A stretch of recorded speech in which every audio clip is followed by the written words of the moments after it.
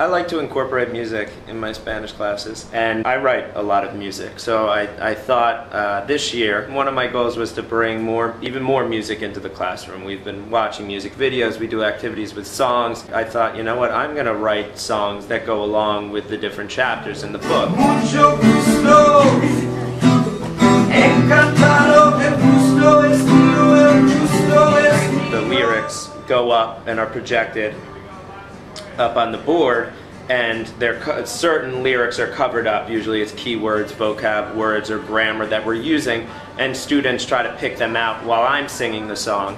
We'll try to pick out and write down those words. Y no hay sol,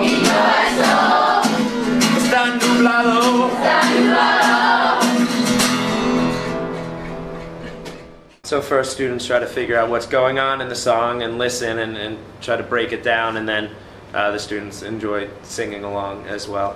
Most students would prefer to sing their vocabulary and their grammar in a song as opposed to working on an activity in a book. What do we have down here? What are they called?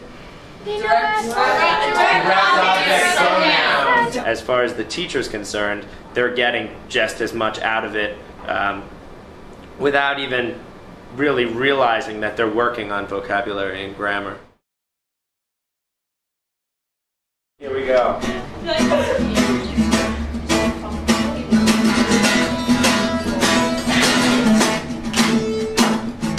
En el verano hace calor, en el otoño hace fresco, en el invierno hace frío, en la primavera llueve mucho. Cuidado, cuidado, el piso está mojado. Cuidado, cuidado, el piso está mojado. Y no hay sol, está nublado,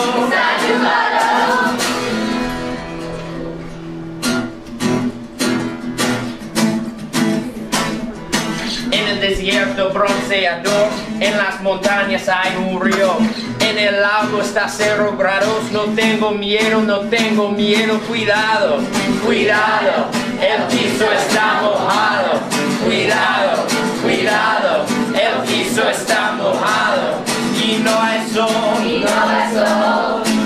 está nublado,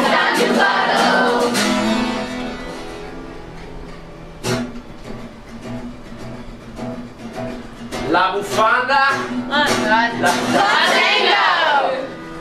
El gorro, lo tengo. Las camperas, las tengo.